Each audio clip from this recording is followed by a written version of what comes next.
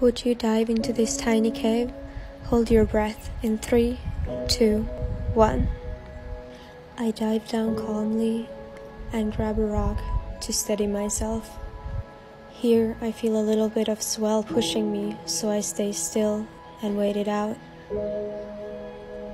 And then I push myself through the little cave. I always make sure that there's a way in and out of the cave before I do it. And I always have a buddy with me.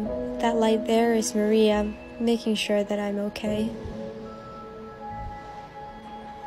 I also always make sure that my breath hold is longer than the cave requires.